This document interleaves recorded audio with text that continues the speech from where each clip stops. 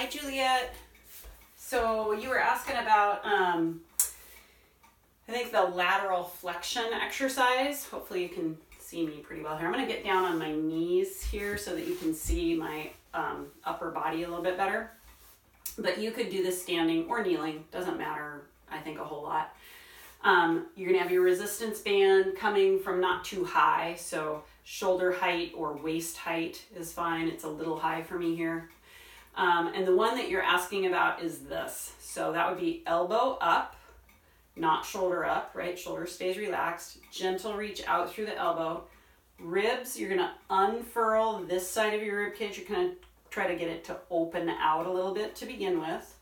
And then elbow is high, shoulder is low.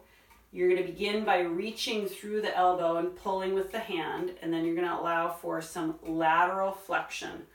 So as you come over, you're trying to make sure that there's not this feeling of the ribs crossing. So you might have to think of lengthening up, getting tall, reaching out, continuing to reach, lengthening up as you fold over, opening the backside of the right rib cage, and then gentle resistance back.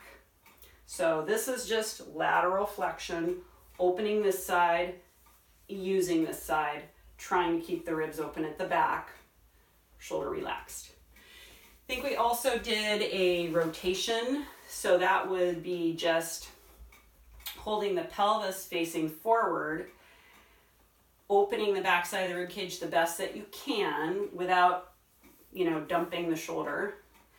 And then you could just do static rotation. That would just be this. Or you could add arm movement and rotation. Either one is fine. But again, you just want to make sure that you're rotating your upper body away from your lower body and you're getting some movement in the rib cage area, because that's really what those exercises were all about, is kind of moving this, opening some of this up and strengthening some of that. You would do both sides for sure.